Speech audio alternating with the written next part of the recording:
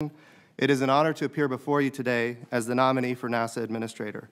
I want to recognize my family who is here with me, my wife, Michelle, and my children, Walker, Sarah, and Grant.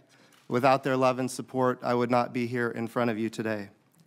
NASA is an extraordinary agency with an extremely talented and diverse workforce. It has brought about civilization-changing events and scientific discoveries. It has inspired billions of people, and it represents what is exceptional about the United States of America: a spirit of adventure, a spirit of exploration, and the thirst for greater understanding of the Earth and the cosmos.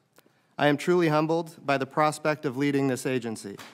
I grew up reading about the heroes of the Apollo era, heroes like Gene Cernan, a naval aviator, and the last man so far to walk on the moon. Stories like his inspired me to be a pilot and to serve my country in uniform. NASA is at a critical time in history. Humanity is ready to go to deep space for the first time in 45 years. To do this sustainably, we must develop a consensus agenda driven by science and based on national interests.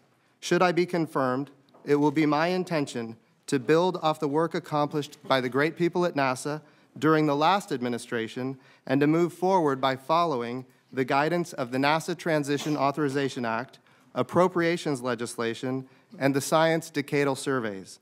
We must all do this together. No agency can match NASA's return on investment for taxpayer dollars, not just in inspiration, exploration, and science, but also in its direct impact to the U.S. economy.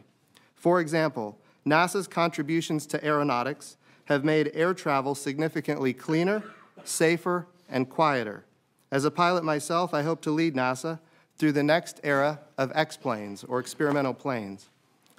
There are many near-term opportunities for NASA, none more than to once again launch American astronauts on American rockets from American soil and to safely return them home.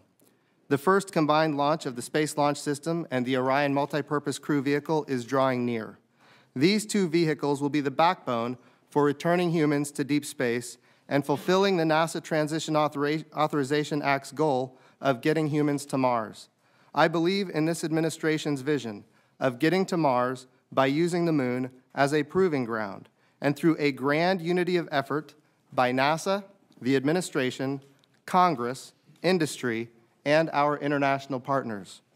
In addition, NASA's commercial crew partners are drawing closer to reestablishing a capability we have not had since the retirement of the space shuttles, to regularly launch Americans to the International Space Station on American rockets.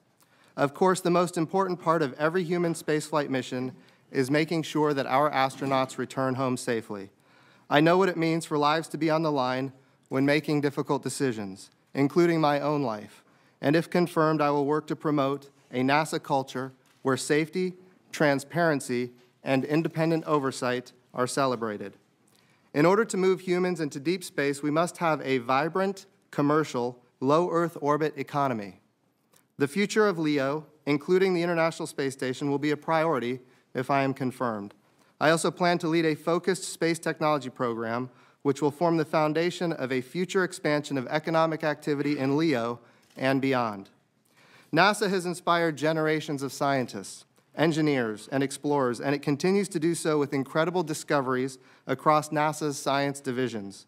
These include the search for ancient and extant life with the upcoming Mars 2020 and Europa missions, the launch of the James Webb Space Telescope, Parker Solar Probe, and Earth science missions like NISAR, ICESat-2, and so much more that will help us better understand our changing planet.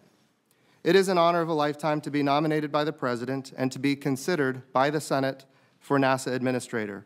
Working together, America can lead the way forward in space, inspiring the world, unlocking the mysteries of our universe, and motivating a new generation of young women and young men. Thank you for allowing me to appear before you, and I look forward to answering your questions. Thank you, Congressman.